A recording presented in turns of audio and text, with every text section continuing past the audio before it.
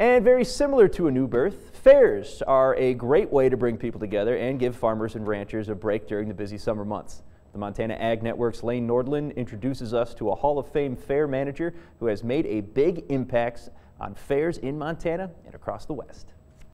Bill Ogg was surprised and honored in the fall of 2018 when he was inducted into the Rocky Mountain Association of Fairs Hall of Fame. Ogg began his career at the Wyoming State Fair in 1980 at the age of 26, making him the youngest fair manager in the nation at that time. And since then, he has made an impact on communities and fairs across the nation, and it all took a little elbow grease, he said. And substituted some elbow grease and enthusiasm for any lack of knowledge of that side of the desk. I had a fairly strong 4-H and FFA background and exhibition experience, but the management side of it was a brand new challenge, and after several years I was hooked, and it was a vocation. And so from Wyoming State Fair to Montana State Fair in Great Falls, in large part because of an influence of, again, a great mentor and friend, Bill Chiaz, a longtime manager both in Great Falls and then here in Billings. From the Electric City, Ogg went on to manage the Kansas State Fair, then coming back to Great Falls, then managing the Greeley Stampede in Colorado. Currently, Bill and his wife call Washington home, where he manages the Walla Walla Fair and Frontier Days. But to have a successful event, it takes countless individuals, time, and management. For Bill Ogg, growing up in agriculture gave him a strong foundation of knowledge and work ethic to be a successful fair manager.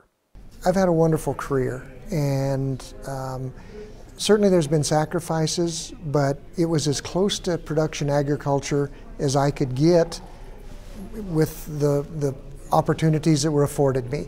Grew up in Worland, Wyoming, just south of here, 160 miles, and on a family farming and ranching operation, and older brother was rightfully the heir apparent to that, and so the rest of us got to go find other jobs. At the end of the day, Ogg says fairs are all about people.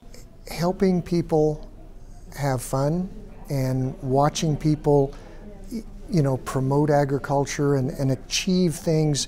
You know, you can't help but be moved when one of those freckle-faced kids gets that grand champion ribbon. And when it's, you know, and when it's well deserved, it's just so awesome. And so the participation in 4-H and FFA is very strong and near to me personally.